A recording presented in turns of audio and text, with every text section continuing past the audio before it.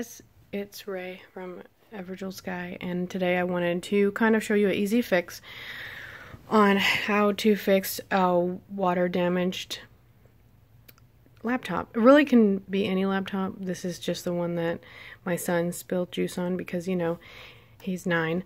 So this is actually the new one already. I've already fixed it, and I donated the old one, which looked exactly identical, to a local high school that has a program that teaches high school students, you know, how to pass A+, etc., and hardware, things like that. So this is not the first laptop that he has spilled water on. This is just the first one that I've decided to fix. So it was all over the keyboard, right? Wouldn't turn on, anything like that. So what I did was, at first I took it to a shop because I didn't want to mess with it. I kind of, hold on, let me put this down.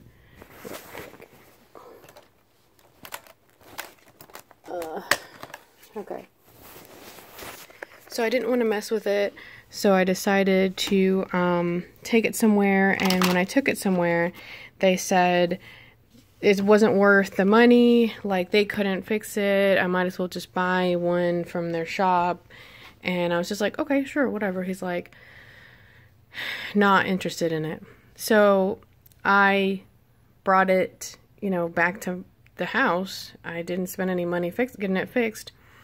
So I went on eBay and I found the computer that was exactly the same model. It didn't come with a battery, it didn't come with a hard drive, and it didn't come with any RAM. That's perfectly fine because I had all those things and those were not water damaged. So all you have to do is, if your motherboard is water damaged, you know, not like soaked in water, but it got water on it where it's not functioning, this only cost me $70. $70 for this. If they would have taken it to the shop, they would have charged me $50 plus the $50 in labor plus the $70 to fix it. It's not worth it. All you have to do, keep your battery. Don't ever get rid of a laptop because they always have RAM. This is what you want, by the way. And your hard drive, which is everything. My hard drive was still perfect. So my son plays Roblox on it and Minecraft. So it's super easy to replace RAM. Let's say you have like a slower computer. You probably don't even know how much RAM you have. This one's 8 gigabytes total, so it's 4 per stick. And it's super easy. Like, all laptops should really be upgraded. Their RAM should be upgraded because out of the box, it just doesn't come with enough RAM. So that's all I did. All you have to do is take these screws out. I'm not going to do it now because don't really feel like it. So take these screws out, take the if you have an old hard drive, take that out and just replace it back on the new computer. It's very simple, very swap. Those are the 3 things that you got to replace: the battery, the RAM, and the hard drive. And once it turns on, it turned on and it was like the old computer, like instantly. And this is also, the story can go horribly, horribly wrong because I did take the other computer that my son water damaged last year, and let me get it out for you guys real quick. Right here. It's a Lenovo, right? And I did take it to a shop because I also didn't want to mess with it. They charged me $50 to diagnose it. They thought that they could fix it. They couldn't fix it, right? No harm against them. I tried it, you know, there was a chance.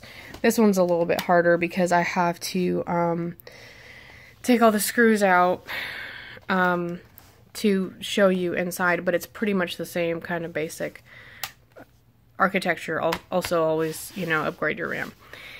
And so when I got my computer back, you know,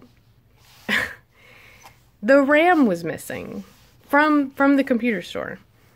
And, you know, I messaged them, I said, hey, my RAM is missing. It looks like this, which is identical to the RAM I have in here because I upgraded it.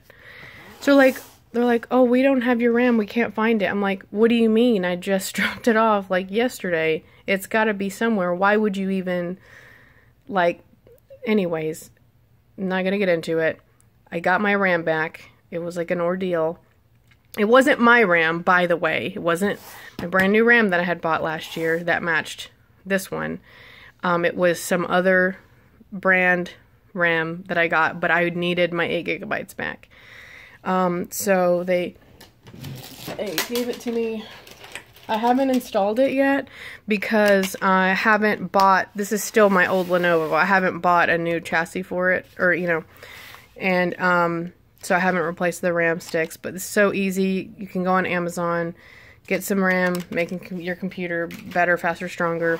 But if you know, if your computer's like, this kind of computer is extremely old, but with just very minimal things on the hard drive, has 500 gigabytes, and 8 gigabytes of RAM, it runs perfect. That's all you need. It's gonna be fast.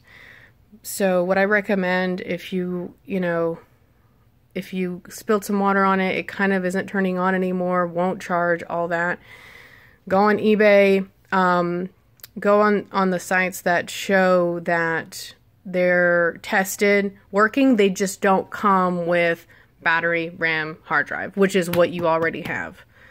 So that's pretty much because your hard drive has your operating system on it.